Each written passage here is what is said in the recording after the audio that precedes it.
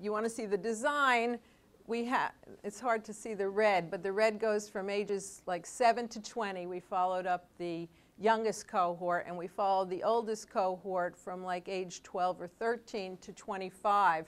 The middle cohort we had to stop funding stop following due to funding restraints, but somebody just picked them up in their 20s, and that should be an interesting study.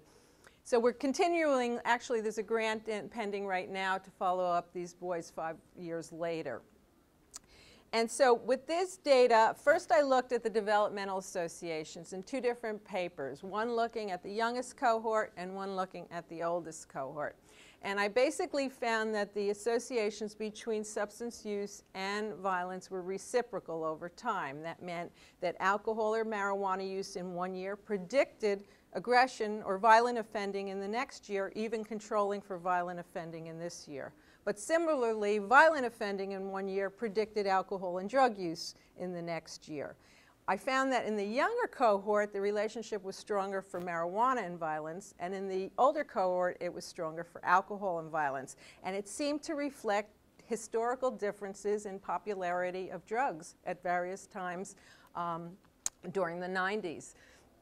We also found in the youngest cohort, when we controlled for common risk factors, specifically race and hard drug use, the association between marijuana and violence was no longer significant, which indicated that marijuana use and violence are probably related because they share a similar set of common causes.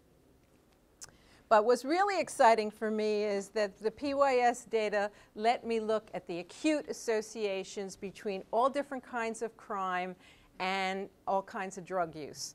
And what made this special is because previous studies that have looked at the acute effects have used predominantly samples of adjudicated adolescents or people in jail, and these findings have not been generalizable to community samples. And in fact, it's been speculated that some kids may lie about their alcohol or drug involvement when they commit crimes to hopefully give themselves an excuse or for committing the crime, or it's even possible that those who use drugs are the ones more likely to get caught.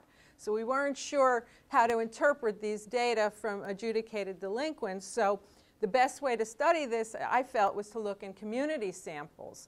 But the problem with community samples is, as I alluded to before, you often have very low rates of crime, so it's difficult to do these studies. But luckily, in the Pittsburgh sample, we had a nice variability in crime rates. And also, most of the studies have only looked at a few types of crime and have not controlled for drug use. Obviously, if you don't control for drug use, you can't look at drug-related violence. So I was able to do all that. And finally, nobody had really attempted to explain the mechanisms or why there is this association between drug use and violence. So I tried to look at 3 different possible mechanisms. The first would be the psychopharmacological effects of drugs that I alluded to before. That is that impairment, specifically from alcohol, would lower inhibitions or increase the risks for kids acting violently because of lack of awareness of risks, lack of concern about consequences, and all of those things. Another possibility is that delinquency or offending is a peer group activity, and so is drug use. And it might be that kids sort of get together with their friends and they get high together, and then they sort of motivate each other to commit crimes. And the third possible mechanism might be individual differences, that being that individuals who may be high on certain temperament characteristics, for example, impulsivity, might be more likely to commit crimes or at least violent crimes under the influence. So we asked 5 questions in this study. Is there a difference in the types of crimes that are committed under the influence of alcohol and drugs? Is there a difference between alcohol and marijuana use in whether kids commit crimes under the influence of drugs? Is there a relationship between committing crimes with other people and committing crimes under the influence? What is the effect of drug involvement on committing crimes under the influence? And finally, are these relationships moderated by individual impulsivity or peer delinquency? We had 19 different types of offenses that the kids self-reported on, and I divided them into general theft, crimes against persons, and then miscellaneous crimes. And we also had, in order to assess committing crimes under the influence, we asked kids, for each crime they committed, we asked them, when you committed your most serious offense, were you under the influence of alcohol or drugs? Now, that was a problem for me because it was alcohol or drugs, and I couldn't separate the two types of substances. But there were two questions in the data set that asked about getting into fights and getting in trouble with the police while using alcohol and while using marijuana, and these were asked separately for users of alcohol and users of marijuana. Also, the question that asked about committing crimes under the influence asked them, when you committed the most serious crime, did you commit it with other people or did you commit it alone? So we were able to see which crimes were committed with other people. And we also measured drug use, impulsivity, and peer delinquency. This slide shows you the percent of boys committing each different type of offense under the influence of alcohol and drugs. Now keep in mind that this slide is based on the number who commit the crime, which could be as little as 14 subjects for forging checks to as many as 220 boys for strong-arming. And actually what you see here is strong-arming is the offense committed most often under the influence of alcohol and drugs.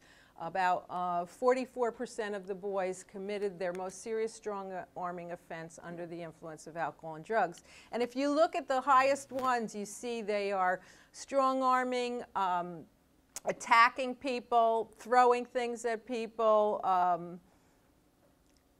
I can't see them all from here. But all of the ones that have the highest rates of being under the influence are also the ones that we consider to be aggressive delinquency. If you look on the right side of the slide, you see that nobody forged a check under the influence. And in fact, the lowest levels of committing crimes under the influence were the white-collar crimes.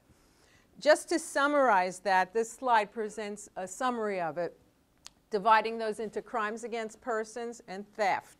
And what you see here, first of all, in green, it's the ever. So you see 61% of the sample ever committed a person crime, and 32% ever committed a theft crime. So actually twice as many kids in this sample committed violent offenses than committed property offenses. But of those who commit each of those crimes, 40% committed a violent crime under the influence of alcohol and drugs, where only 23% committed a theft crime. Again, supporting, in answer to our first question, violent crimes are more often committed under the influence of alcohol and drugs than are property crimes.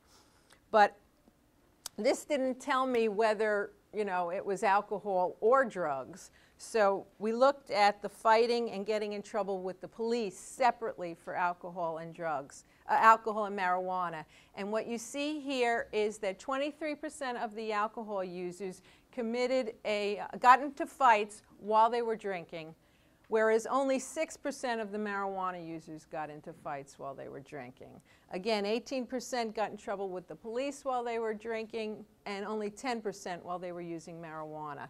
So what you see here is that kids are more likely to get into fights while drinking than they are when they're smoking marijuana.